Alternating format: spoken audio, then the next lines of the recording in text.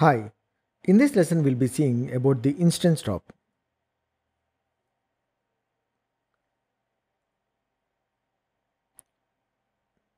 First we'll be seeing about the basic layout of the instance top, that is also called as the INST top. Then we'll see what are the important files and directories that are there in the instance top. So if you see the directory structure of instance top, you can see that it is there in FS1 or FS2 file system. So which means once you go to the base directory of Oracle Business Suite application tier, you basically see FS1, FS2. And inside FS1 and FS2, you can see the INST top or the INST directory. So both run file system and the patch file system has the instance directory, the INST directory. So what does it contain basically? So it contains one of the most important files of the application tier, that is the context file. So the context file, as we have discussed it several times before, is one of the most important configuration files, or it's a collection of the configuration of the EBS application tier. Both database and application tier has one context file each, and on the application tier the context file is located in the instance top. You can access this context file directly by using the variable environment variable $context_file. Previously this was there in Appletop admin in the older versions, but from release 12 that has been now moved to INST top. And in instance top, lot of configuration files which are modified by autoconfig, which is nothing but the configuration management tool, were there previously in INST top. But from release 12.2, only 10.12, that is Internet Application Server IIS 10G for forms and reports home, only these related configuration files are now present in instance top.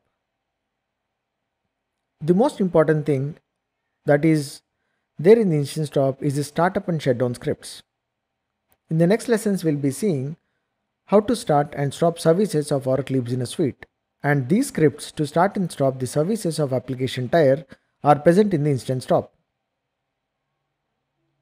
And also all the related log files of the startup and shutdown are also located in the instance top. Now let us log in into the server. As you can see here, I have now logged into the application tier as APPLMGR user, which is the owner of my application tier file system. Now first thing what I'll do is to go to the base directory. Let's say my environment is test environment here, and the base directory is u01 test. So first I'll set the environment. If I'm setting the environment of run, and if I'm giving echo $inst_top, you can see that it is there in FS1, INST, apps, and then context name directory. So let's go to FS1. You can see here INST directory, and the only directory under INST is apps, and the only directory under apps is the context name directory. And this is nothing but your instance top. So if you see the path here, this is the path. So under instance top, as I told before, we have scripts, for example. So if I give admin scripts home, this is also one important environment variable which we can use to access the eBusiness Suite startup and shutdown scripts for application tier. And if you see this, you can also see that these are located in INST top is till here. Under that there is admin scripts. So you can directly go to admin scripts home,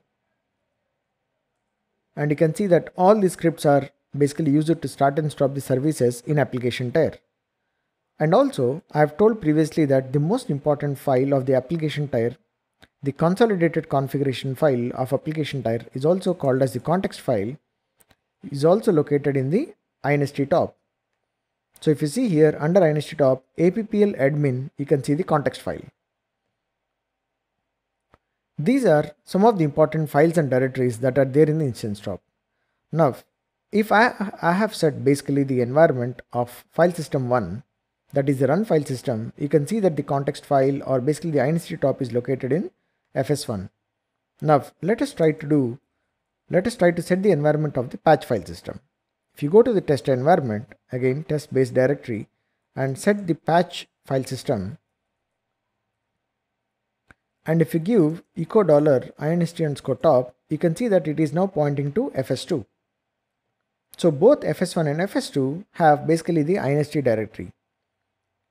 So to confirm it, you can simply give, first see the path and give ls fs1.